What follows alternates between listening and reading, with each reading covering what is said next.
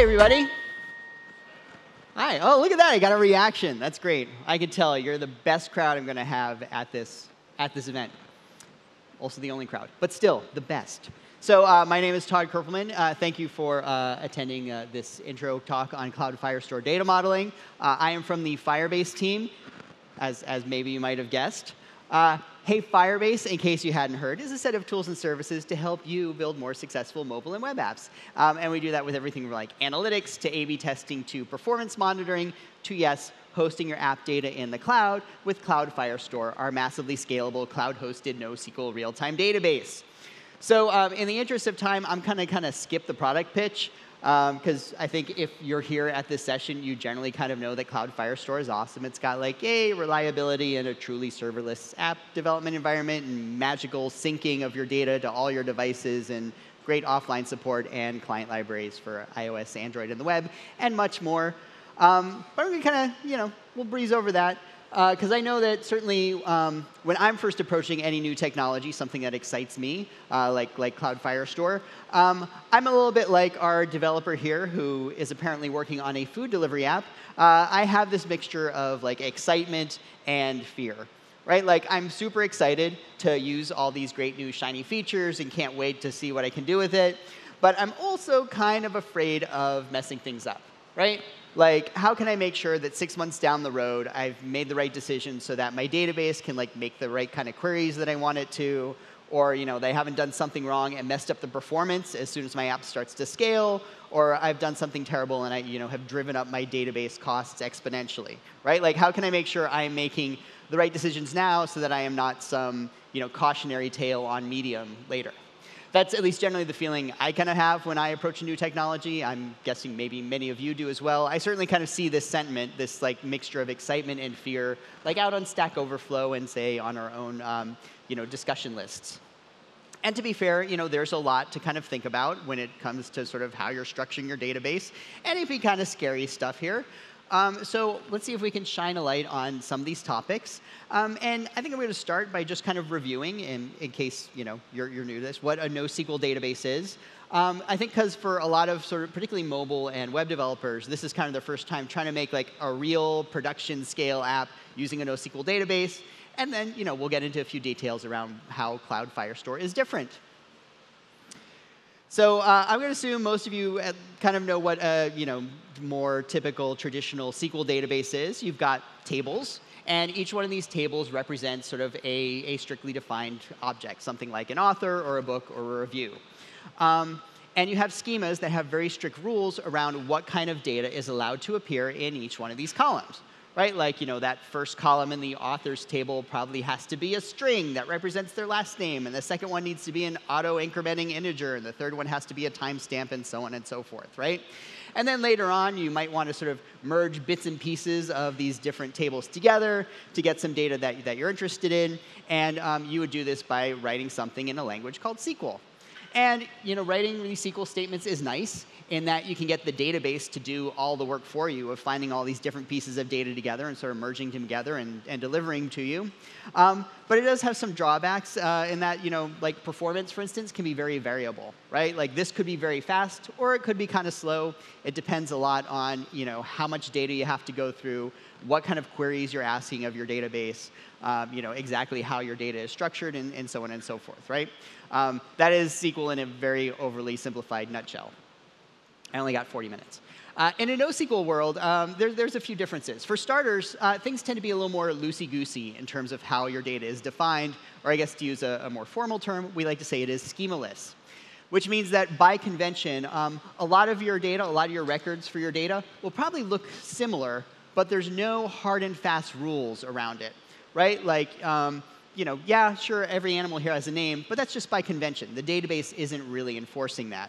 And this is nice, and then it gives you some flexibility, right? Like if you want to add a field, like you can. I can add a birthday field here for my dog and not worry about adding a birthday field for my fish because, I don't care. It's a fish. No one cares about a fish's birthday. And developers generally like this because it does give them the freedom to kind of start adding data as needed. I don't have to worry about how am I going to backfill this birthday field into all my other animals because, again, I don't care about my fish's birthday, right? This also lets you, store similar but not exactly alike data. For instance, I can store a plumage field for my bird, and a hair type field for my dog, and a fin count field for my fish, and not have to worry about sort of putting these fields in other records where they might not make a whole lot of sense. Now, the flip side of all this is that you do have to code defensively. You can never really be guaranteed as to what kind of data you're going to be getting back from the database, and you should fail elegantly if things don't meet your expectations. But honestly, if you're building mobile apps where your user might have a version of your app that's like a year old because they refuse to update, this should be sort of general practice that you're following anyway. Never make assumptions about the data you're getting.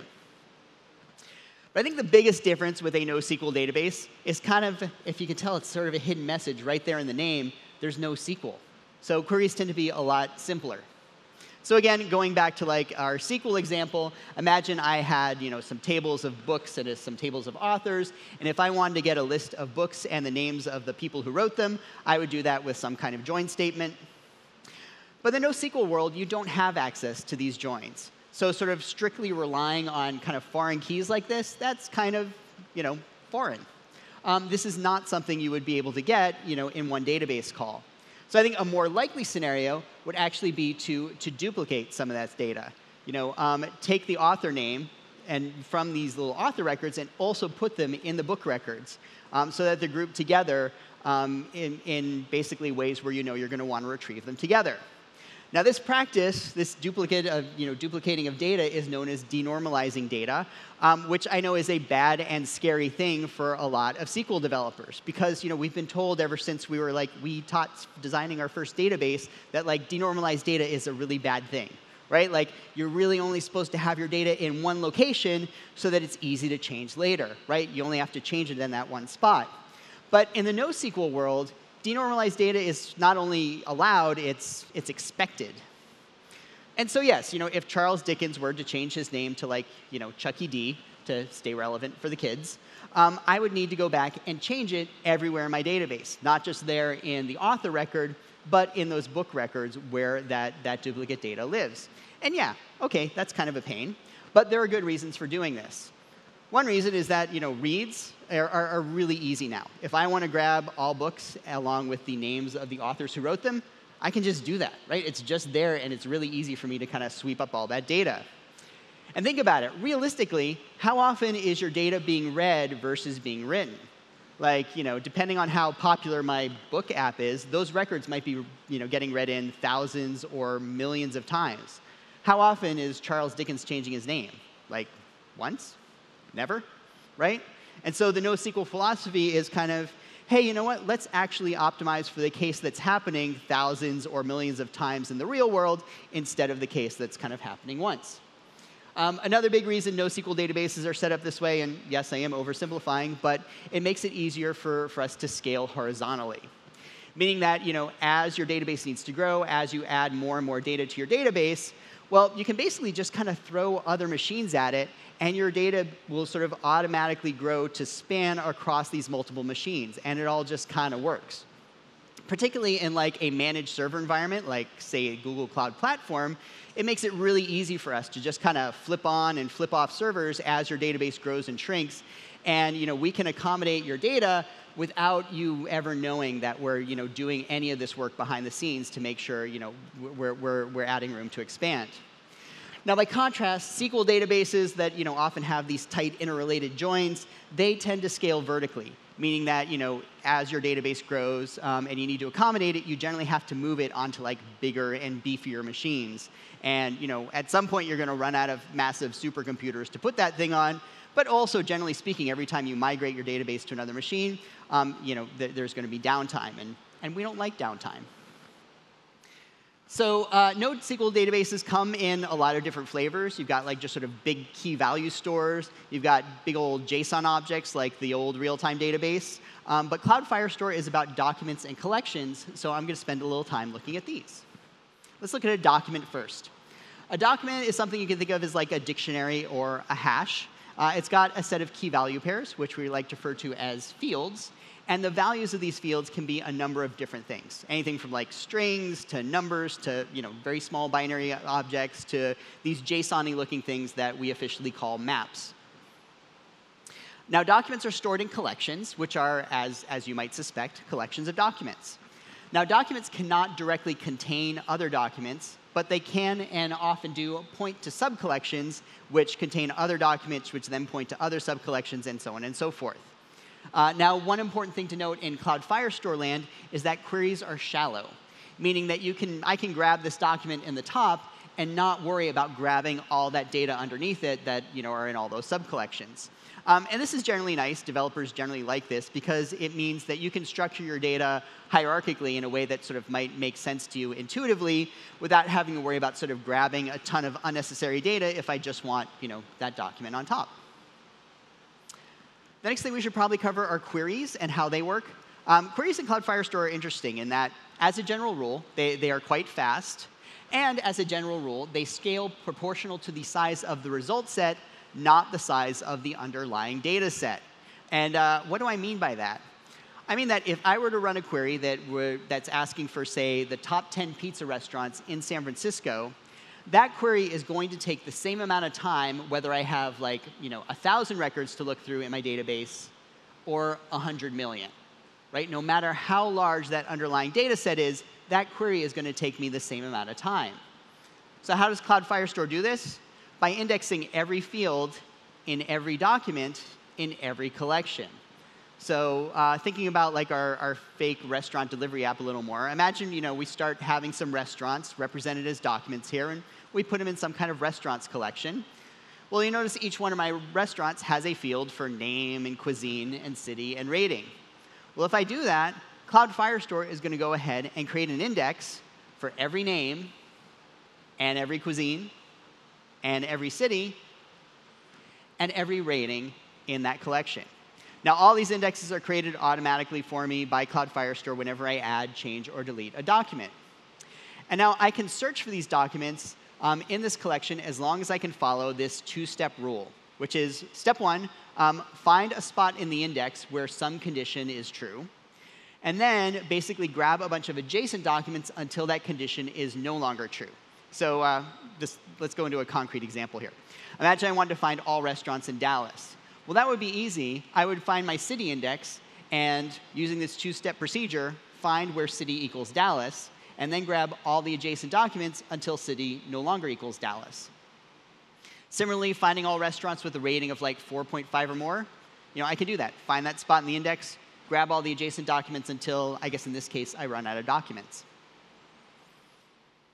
I should probably also note, by the way, that map fields, the JSON-y looking things, you can query those fields the same way as any other field, right? If my address is set up like this, Cloud Firestore essentially looks at this as saying, I have a field for address.street and address.city and address.zip, and it will go ahead and index those map fields the same way it would any other field. Two other features that I'm not going to get into, just in the interest of time. You can query across multiple fields. So I could say, hey, find me all Mexican restaurants in San Francisco with a rating of 4 or more.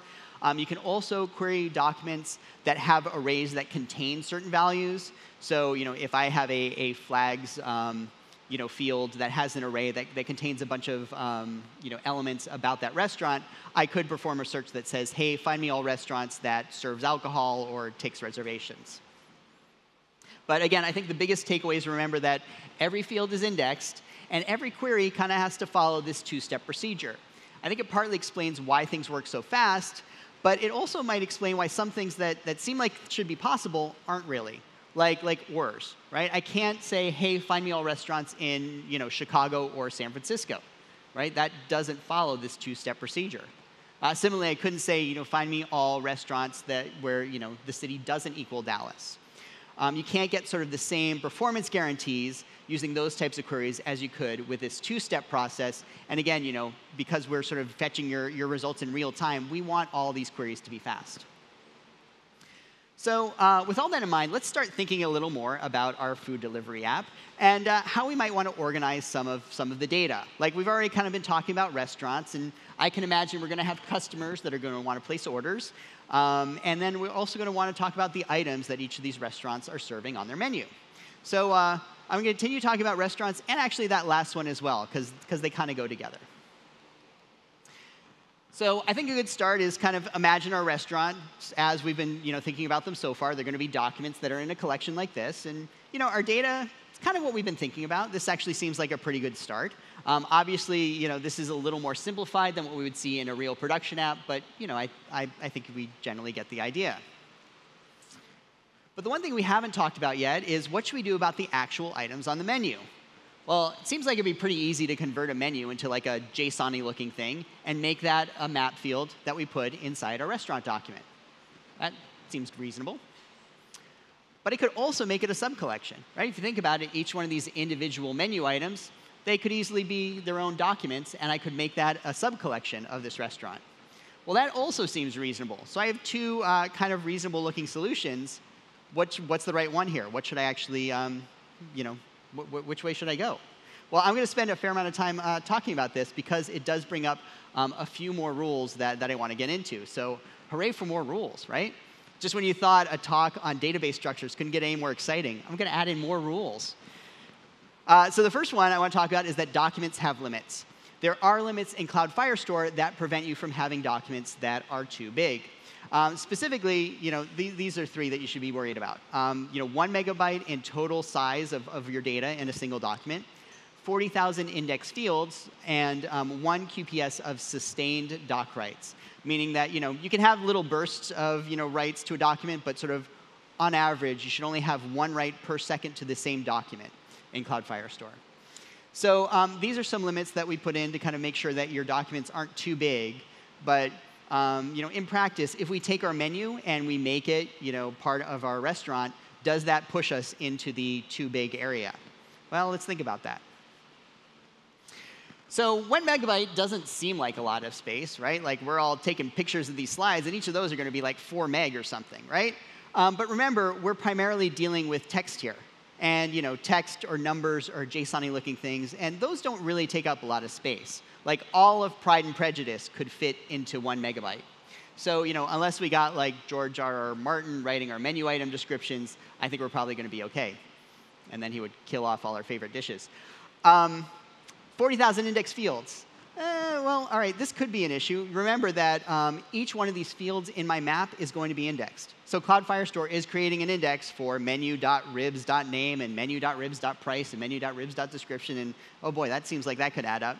But at the same time, 40,000 is kind of a big number. Even if I had 200 items on my menu, I'd have to have like 200 fields for each one of those items, to really kind of worry about this limit. So again, we're probably OK. And as for 1 QPS sustained doc writes, I don't think that's really going to be a problem. I can't imagine us, updating the price of our menu items more than once in a second. If we do, we'd be having problems. Maybe if I had like a real-time inventory of how many, of these dishes that our kitchen had available to serve, and I was updating that in real time, then I would worry about this limit. But again, I think sort of in this example, we're probably OK. So you do want to be careful about having documents that are too big, because you are going to run into these limits. Although in practice, right now, I'm not actually sure that's an issue. So let's look at some other rules and see if they can help us make our decision. Rule number 2 is that you can only fetch documents.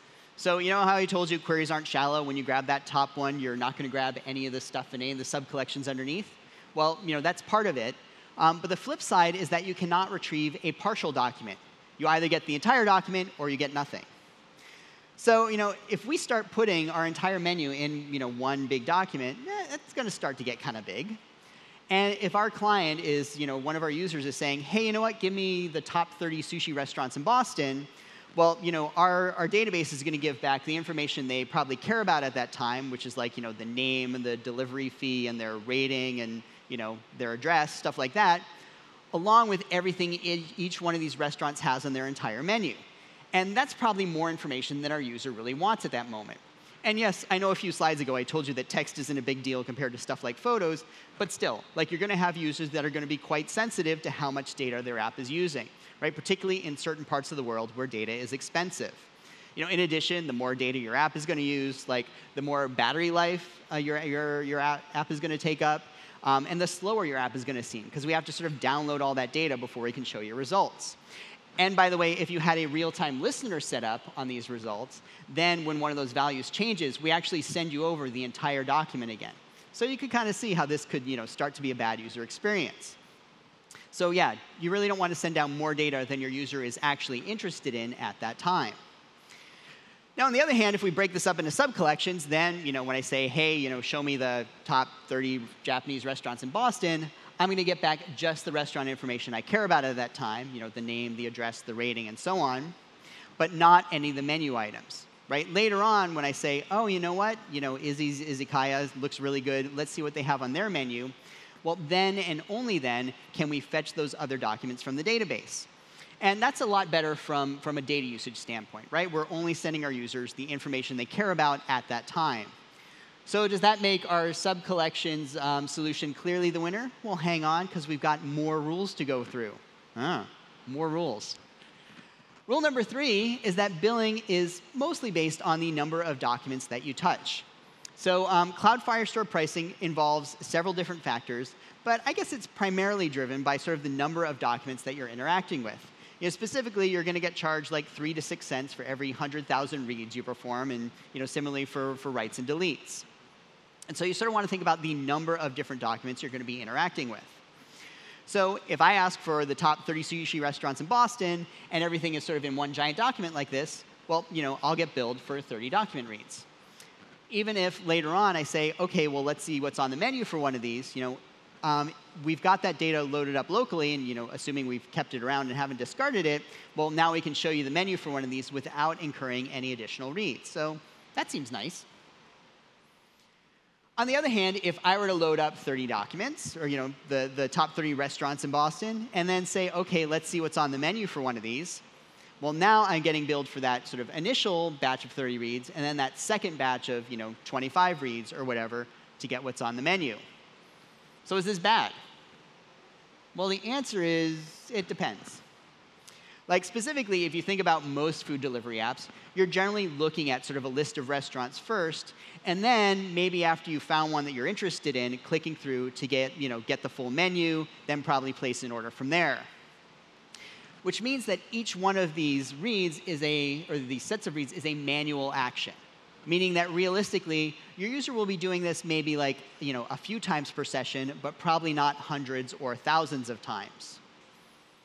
Now, on the other hand, if we really said, if we really wanted to load up the full menu every time we did a search of restaurants, or we thought, hey, you know what, we'll be clever and start preloading all our menu items every time our user performs a search, well, OK, now with one single user action, we're grabbing not just all the restaurant documents, but all the menu items in all the sub-collections of all these restaurant documents. And that is going to be bad, right? Like, this is the situation you probably want to avoid.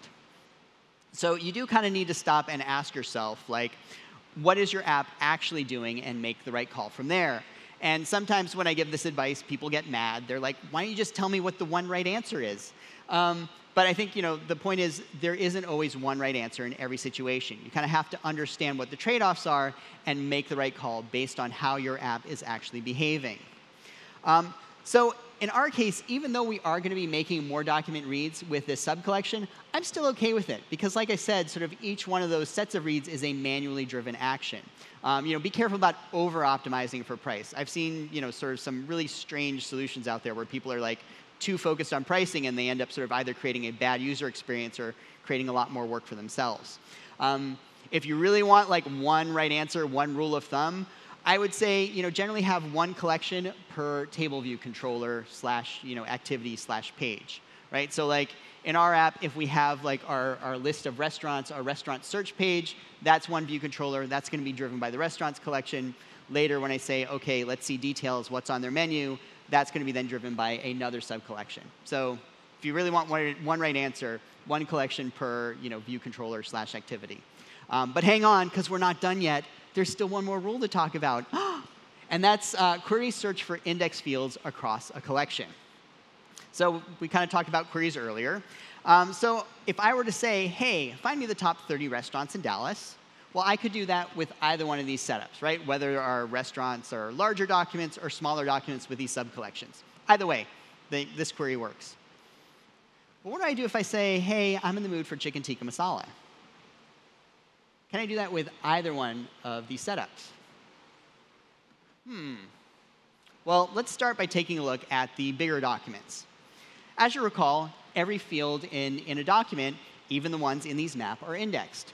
So looking at our menu here as stored as a giant JSON-y looking thing, you can see that I'm going to have an index for menu.kormalam.name.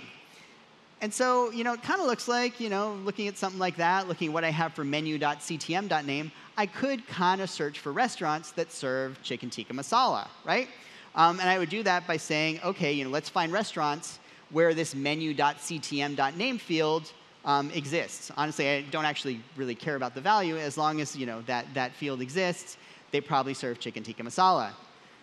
But the problem here is that I'm essentially relying on every restaurant menu having the same key name for that dish. The fact that I actually don't care what the name of the dish is kind of a red flag.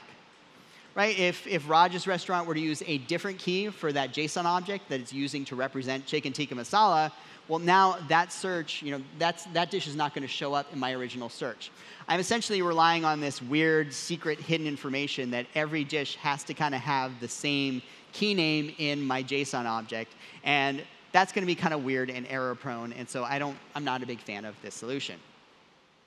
This is where it seems like subcollections would be a simpler and sort of more natural solution, right? Like, if I look at every one of these documents representing an item on my menu, well, I can see that each one of these has its own set of values, right? And I would have traditional indexes on each of them. And searching by name now seems a lot more natural. I could say, oh, OK, find me items in this collection where the name equals chicken tikka masala.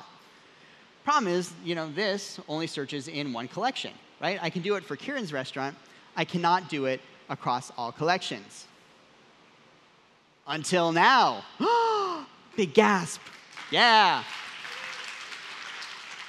All right. So this is where collection group queries can help. This is a feature that I know we've been talking about for a while, and I'm happy to say you can all play with it like this week. So basically, the way it works is you go to the Firebase console, and you would tell Cloud Firestore about the queries you might want to make across multiple collections. So in this case here, you can see I'm basically saying, OK, out of all the collections called menu items, I want you to find this field called name. And I want you to index it in this collection group scope. And what that basically means is I want you to index the name field across all menu items collections anywhere they exist in my database, right? Index it as if it were just one giant collection. And so that's what Cloud Firestore is going to do, right? It's going to look at every collection with the same name and index that name field as if it was one giant collection, which then means I have a name index that looks at all of these documents in all these different subcollections, which then means that I can query that collection group to find all restaurants that serve chicken tikka masala, even though they are now split into different subcollections. So going back to sort of our original dilemma of do we want to have larger documents or subcollections, I think given the advantages that we get of putting them in subcollections, specifically, we don't have to worry about hitting that theoretical larger document limit. We're much more respectful of our users' data. And we can now search for menu items by name by creating a collection group query. This is going to be my winner. Yes, the bigger documents will still give me fewer reads. But like I said before, be careful about over-optimizing for price. Like, you kind of want to make sure you're not going to do anything that's going to be catastrophically bad. But like, if you're trying to wring out every last cent of your database usage, that might actually be better spent on other things. All right, so let's switch gears for a little bit and think about how we might want to store our users, our customers who are placing orders. So this seems like a pretty obvious candidate to sort of put everything in a top-level collection. It seems fairly straightforward, right? And we've got, we can store like their name and their delivery address and their profile picture, like maybe some of their favorite foods. And this all seems very reasonable. I like this. And then one day, our product manager comes in with a fantastic idea. Hey, you know what we should do? We should make this thing social, right? Like, let's have our users find friends in their local area who like the same kind of food as them. It'd be great. They can get together. They can order out food together. And now we've become a food delivery / dating app, right? Sounds good to me. And this is a query that we could pretty easily create, in our setup, right? Like, we could say, hey, let's find everyone in San Francisco where their favorites array contains Korean food. And just like that, we found folks in our city who like Korean food. So what's the problem here? Clearly, I'm leading us to some kind of problem. Otherwise, it wouldn't be a very interesting presentation. It's this rule here, right? Remember, you can only fetch documents not partial documents. And so when some of our random users are getting a list of people in their city who like Korean food, we're finding out all sorts of stuff about them, right? Like their name and also where they live. And, oh, crap, well, that's bad. Can't imagine anything getting worse than, oh, crap, right? Like now we know where all these people live and how to break into their house. And this is bad. And sure, you're probably smart enough that you're not showing this data on the client, but that doesn't matter, right? The fact that this data is getting sent over means that a sufficiently motivated hacker could get at this data, and all of a sudden you've leaked all your users' addresses and how to get into their front gate. So there are definitely other options we should be considering here. One option, just put your addresses into a sub-collection, right, where we keep that information. That's nice too, because now we can add multiple addresses per user. And then we can make sure that only our delivery people have access to that when they need it. If we had payment information or anything else that we might want to keep private, we could store that in a private info sub-collection. On the other hand, if we actually think, hey, we might be storing a lot of information about our users in these documents, we could also flip this on its head, right, and have a public profile sub-collection for each one of our users. I like this because this basically we can say that everything in our user document is private by default until we explicitly take a copy of that data and put it into the public profile. And that sort of prevents a lot more accidental leaking of data.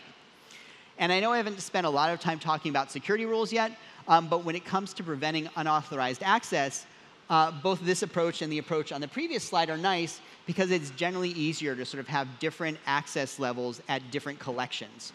So being able to say, hey, in this users collection, users can only read the user document that belongs to them, but hey, these public profile sub-collections, those are open for any logged in user to read. That kind of setup is generally easy to do using security rules, right? Having sort of different security setups for different collections. That's kind of how security rules work. All right, so let's move on to the last data object we're going to tackle, and that's orders. This is kind of interesting because it combines data from a lot of different places. Right, we're going to have some elements unique to the order itself, like the time the order was placed and the delivery fee and probably a few other things. And then we're going to have information about our user, their name, where to send the food. We're going to have information about the restaurant itself, like where to place the order, where our courier needs to go to pick up the dishes. And then, yes, we're going to have the menu items that our user has ordered, right? Like what was it, how much did it cost? They ask for it extra spicy or hold the mayo. And again, if we were looking at this from more of a SQL background, we'd probably think of it, something like this, where we might have a little bit of order-specific information, and then kind of foreign keys to represent all these other bits of information. And then we would do some kind of big old join before sending this information off to a restaurant to kind of process the order. But again, we don't live in a SQL world. We are a NoSQL database that's got super fast reads and horizontal scalability and all that great stuff, but no fancy joins. So this is probably sort of not the default way we want to think about sort of storing this order. Instead, we're just going to build the document with the data that we need at the time. So when our user places an order, we'll create a document storing that order-specific data. Copy over the relevant user information that we'll need, from our user document. Copy over whatever relevant restaurant information we need, and then also add in the food that they're ordering. And this actually is a case where I would recommend adding all the items directly to the order in a big array like this or a map, instead of putting it into a sub-collection. Because if you kind of think about it, anybody who's sort of reviewing their orders, whether it's like a user looking at past orders or a restaurant looking at open orders they need to process, they're probably going to want to see this menu information alongside their orders. So again, kind of stop and think, what is my app actually doing, and make the call from there. And yeah, I know it is still a little strange to kind of see this duplicate data in our records, but if this is still kind of weirding you out, one of our engineers had a really nice analogy, which is instead of sort of just thinking of this denormalized data as denormalized data, this data in your database really is your real-time API for your app. If you were to make an API for your app that's order, get order, you'd basically sort of be generating a JSON-y looking object that would look an awful lot like this. And so kind of the whole idea maybe with a lot of NoSQL databases and with Cloud Firestore is like, well, maybe just look at that data that as, this API, this, real-time API for fetching orders, and that really is the data that you're going to store in your database. So if that actually helps you sort of get your mind around NoSQL databases a little better, use that. If, on the other hand, that just confused you further, then forget I said anything. So where this orders collection actually goes in our database, it kind of depends, and honestly, I don't care too much. Like, you can make this a sub-collection of a restaurant, or make it a sub-collection of our users, or even make it another separate top-level collection. Honestly, kind of any one of these situations is fine with me. Now that collection group queries are working, you could basically sort of query for any of these orders by the restaurant or the courier or the user, and they would all work just fine. So I would say kind of pick any one of these architectures that sort of first popped into your mind intuitively, because that's probably the right one. I actually don't want to spend a lot of time on this decision, because I do want to go back to the duplicate data, right? Because we do need to ask ourselves, what do we do if one of these values later changes? How can we make sure that that gets updated in our order? Well, in some cases, maybe the answer is, we don't want to do anything. Right? Like, imagine that a few days after Diana places her order, Troy decides to raise the price of their bibimbap. Well, in this case, it's probably accurate and correct to not actually change that value in her order, right? Like, we want her order to reflect the price of the item at the time that she ordered it. So this is actually one situation where I think, having this denormalized data kind of works in our favor. But there are cases where it might make sense. Like, imagine that we've done a UX research study, and we realize that when restaurants change their name, we want to make sure that name change does get reflected in the user order, because it makes it easier for the user to remember it, or something like that, right? So when Troy's Tofu Hut changes their name to Troy's Tofu Cabin, well, maybe we do want to change that in our order as well. So how do we do that? Well, one option is just have that client make that change everywhere. So we've probably got some kind of client app set up for our restaurant owners, right? And we could say, all right, well, when that restaurant owner decides to change the name and change that in the restaurant document, we will also go ahead and do a search through all these orders that belong to this restaurant and make the change there as well. That can work, but it's a little weird to have our client sort of make this big transaction that changes all these orders. For starters, it's a lot of work that we're asking our client to do. And depending on the situation, it also sort of might open up some kind of strange security rule setups, right? Like, now we got to make sure that a restaurant can go ahead and change, the restaurant field or the restaurant name field in the order document, but we probably don't want them like modifying or the price of orders or adding more food on to other orders or doing anything nefarious like that. And so this can get a little strange. And so I think in practice, this is something that would be better done with a cloud function. So if you don't know what cloud functions are, they are a way for you to run server-side code by having functions that execute in response to actions that happen in your app. Like, for instance, someone changes the value in a restaurant document. And because these run server-side, they're generally not subject to the same security rules you'd have to have for your clients, right? Like, these are being run in an environment you trust, as opposed to something on some person's phone somewhere. And that means you can generally sort of lock down your security rules a lot more, because your cloud functions get to circumvent those security rules. And so I like simple and locked down when it comes to security. It just sort of means fewer things to worry about. So we can create a cloud function that activates when a document in one of our restaurant collections is changed, right? And now our restaurant client only has one job, and that's to go ahead and change its name in the restaurant. And then we can rely on the cloud function to notice that change and make the corresponding change in all those orders. And this could really be used anywhere that we've got duplicate denormalized data that we want to keep in sync. Like, remember how we had like our users and our public profile? Well, if Becca changes her name to Rebecca, and we decide what the right thing to do is sort of always automatically update that value in her public profile as well, that is something we could sort of rely on a cloud function to do for us. So hey, wow, all this stuff we were at the beginning, I guess it's not so scary after all, which is nice. But I know that was a lot of information to throw at you. But if you want to learn even more, because it turns out there is a lot more to cover, I have a series on the Firebase YouTube channel called Get to Know Cloud Firestore, where, yes, take pictures of that. This is the most important thing to take a picture of. Where I cover all this in even more excruciating detail. But I also have cute cartoon characters, because when you think of lectures involving databases, you think cute cartoon characters. They just go together. Don't forget to rate the session if you liked it. If you didn't like it, my name was Rado Meyer, and I was talking about Android Studio. And with that, I'm going to say if you have any further questions, I'll be hanging out in the Firebase Dome for like another hour. I hope you all learned something. Thank you very much, and now go out and have a great rest of the conference.